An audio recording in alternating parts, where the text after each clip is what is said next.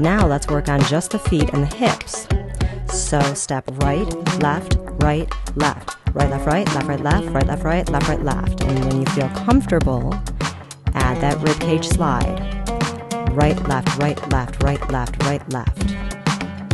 So the feet are right, left, left. And the hips are right, left, right, left, right, left, right, left, right, left, right, left. And rib cage, right, left, right, left, right, left, right, left.